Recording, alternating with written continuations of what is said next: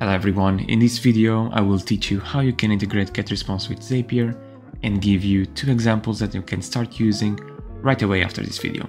Stay tuned. Alright, so now starting from the dashboard, in order to integrate GetResponse with Zapier, we have to go to Tools on the top left and we will go to Integrations and API.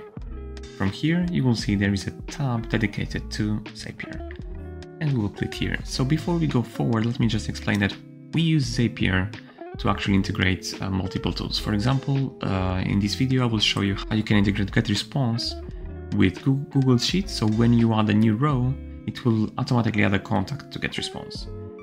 In the other example, I will show you how after someone fills a survey, you can tag them automatically without you doing anything else, just setting up the automation in Zapier itself.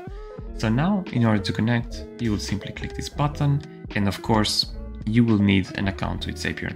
But don't worry, as it is free. I'm already logged in, but so once you do the same, once you create an account with Zapier and log in, you will see exactly the same as me in here, and you simply have to authorize. Alright, so once you do, you will see your active zaps. So these are the automations that you've set. I already have 2 here, and I will use them for the examples. And you have templates here, so you can create a contact in GetResponse from new responses in Google Forms.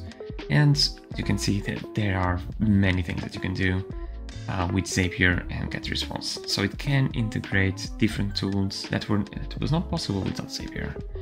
And in my example, so we will use Google Sheets and we'll use Survicate. And before we do that, let me show you that. I will go to Zapier itself, over here, just so that you know how the platform looks like. But in order to create a new Zap, you don't have to do this. You can, alright, so you can either click a template or you can go straight to Zapier itself and you go to create, right here. Then you go to new Zap and it will ask you to choose the tools. So in our case, I want Google Sheets and I want it to, and I want to select new spreadsheet row. Once I do that, it will appear to continue. Then I will have to log in my Google Sheets account, so you will have to authorize that as well. So it's better if you already have a Google Sheet, of course. And then continue. Then you have to set up the trigger. So how will Zapier know that it should, for example, create a new contact in GetResponse? So I will give them my spreadsheet, which is Google Sheets GetResponse. That's the name I gave it. And within the spreadsheet itself, you'll have a specific sheet. In my case, will be the number 1. And then we simply continue. Now it will test between Zapier and Google Sheets, and everything seems correct. Now let's continue, and I want GetResponse. And the event would be to create or update a contact. As you can see, there are more things that you can do with it. This is just one of the examples that you can use. Let's click to continue. I'll have to choose an account. I've already done this, so that's why you see my account here. But you will, once you integrate, once you click to authorize, you will also see your account. And then let's continue. And here is the more complicated part. It's very easy, as you only have to select your things over here. So here I'll give you an example. So the list, it is required, and it will be for all about coffee. It's one of my lists. Then you have to insert an email. You can just insert one of the emails that you have. In my case, I will just write gr@gmail.com. That's one of my test emails. And then if you want to add people to the autoresponder cycle, for example, once you add someone to the row, if you want to add them to autoresponder cycle 0, just write 0 over here. And then you have all of that. And I can show you that you can add tags automatically too. In this case, let's say I will write Google. And we should keep it all in small case. Then you can see that I have a lot of custom fields. These are just the ones that I have in GetResponse, and you can update them, or it will simply add something to these contacts once they are added through Google Sheets. As you can see, these are all the custom fields you can go through. You probably will have less or more depending on how you are using your GetResponse account. And then you have origins Zapier, so that you know they came from Zapier. And then later on you can even segment your contacts by that. Now you click to continue.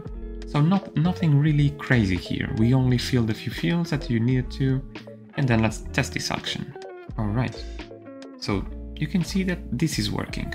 We have a check mark here. If it wasn't, you would see some error popping up, and it will tell you what was happening.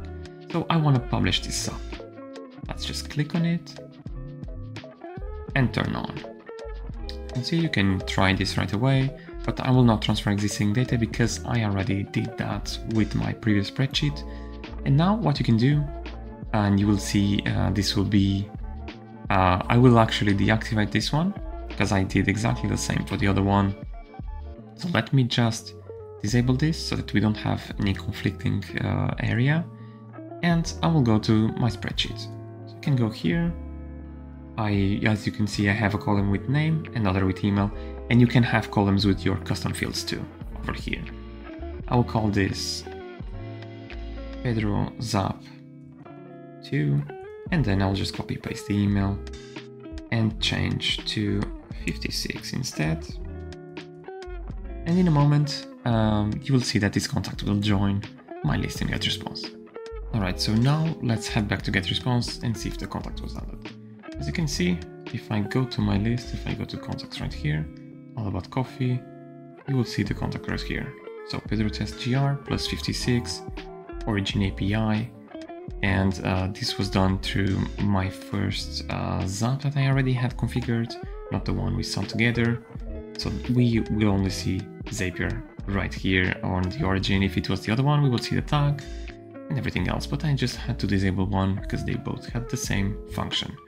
As you can see, very easy, this one over here, and every time you are using Google Sheets, Zapier will do the work for you and add the contacts. And now what we'll do is to check how to tag someone that fills in a survey. So we will go back to integrations and API, back to Zapier, and I already have it configured here, but I will show you how you will do it through Zapier as well. It will be very similar. So first, you will need, in this specific case, of course, you can use any other tool. We are using Survicate. So I went to Survicate, I created an account, and I created a survey. And I can show you very briefly how the survey looks like. And I have a few answers over here, and when someone fills it, then they will be tagged. And this is what I will configure in Zapier. So I already have it here, but I will do it once again so that you can just see. So we'll do exactly the same thing that we did before.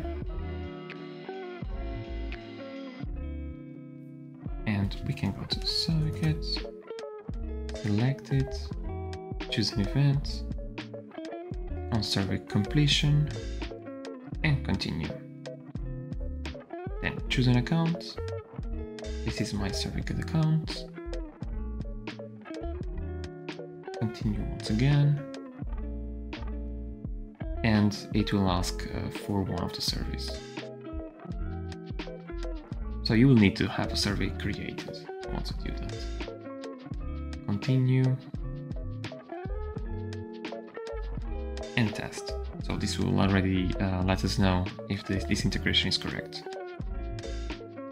Alright, and you can see all the fields over here, and now continue. And now what we will do in GetResponse will be to create or update contact. Let's click continue. And as you can see, we are going exactly through the same steps as we did on the other integration. And this will happen with most of them. It will be exactly the same thing. Alright, so now we have to select list and everything else. So just for the example's sake, I'll go with all about coffee. I will go with email once again over here. And this one will be different because I just want to show you how it will look. Day of the autoresponder if you want to add another responder. And you are already familiar with that, and tag can be just Survey. And you will see that I already have that in one of the contacts. And same, you can have custom fields added or updated as you wish, depending on the answers on the survey as well. Can also be configured by that. So let's continue and test the action. Alright, so you can see that this is working, and you would only have to click publish. So in this case I will not, as I would have to unpublish anyway, because I have two zaps with the same function. So I'll simply close, and what I want to show you now is that if I go to GetResponse, and if I find the contact, so when I did the example, I did it with the same contact, which was the first one over here, you will see that this contact has origin Zapier and tag survey. But the interesting part here is that I added this contact a long time ago. So it was back in August, and this survey was done in November. So you can see that it simply updated the custom field and also added a tag. And what you can do later on is to just go here, add a condition, contact details, and you can go to custom fields, or in this case we can go straight to tags to be fair, and we can write survey. I was going to custom fields, as you can use Zapier as the origin. And you can see that I have a tag, and I could create a segment. It could be survey respondents, and then save. So whenever someone fills in the survey and they complete it, they will be automatically added to this segment, and then you can use it for your newsletters. And before we finish here, let me just show you that you can configure the zaps within GetResponse. So if you go to the integrations, now you will see that we have a few connected and others created. We should have 4. I have active zaps and connected ones, but then you can use a template, and this can be configured through GetResponse directly. So if you go to Google Sheets here, there is actually a template for that. Simply click to configure. You will then see, like in here, get started. The process will be exactly the same. You will just be configuring it within GetResponse. You select the sheet, go down, once again, and it will make the integration directly. Click next, it's already going to GetResponse. I select the list, go down, next, and you simply select what we just did before. Very simple, and then you can simply click next once again. Send the test. Alright, so now we can go next, and you could turn on the zap.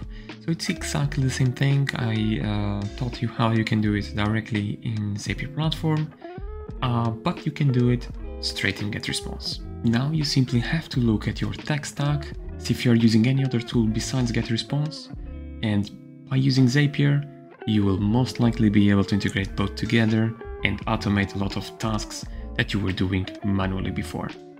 I hope you enjoyed this video, and I'll see you in the next one.